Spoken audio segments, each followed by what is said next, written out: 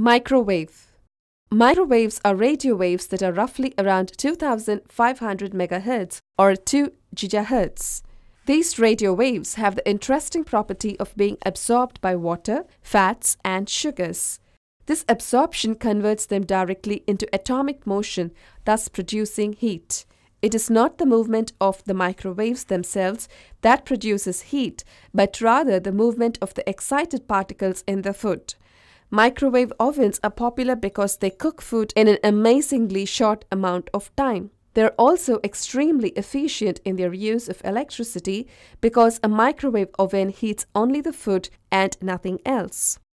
The magnetron inside a microwave oven uses magnetic energy to create microwaves.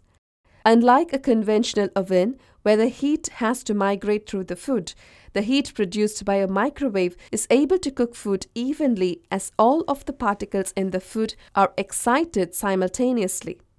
Microwaves do have limits. They may not permeate between thick pieces of food. Since the microwaves are emitted from only one side of the oven, it is recommended that you use a microwave which contains a spinning plate to ensure that food cooks evenly.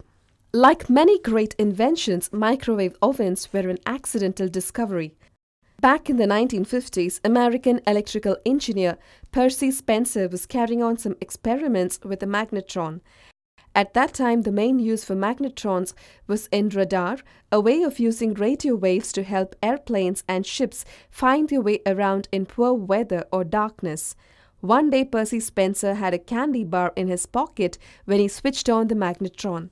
To his surprise, the bar quickly melted because of the heat the magnetron generated. This gave him the idea that a magnetron might be used to cook food.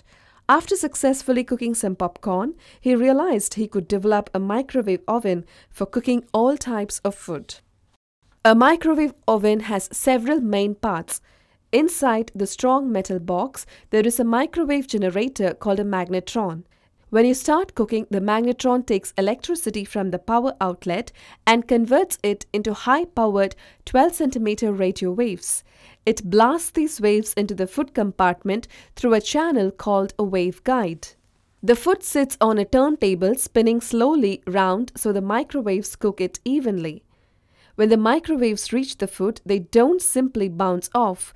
Just as radio waves can pass straight through the walls of your house, so microwaves penetrate inside the food. As they travel through it, they make the molecules inside it vibrate more quickly.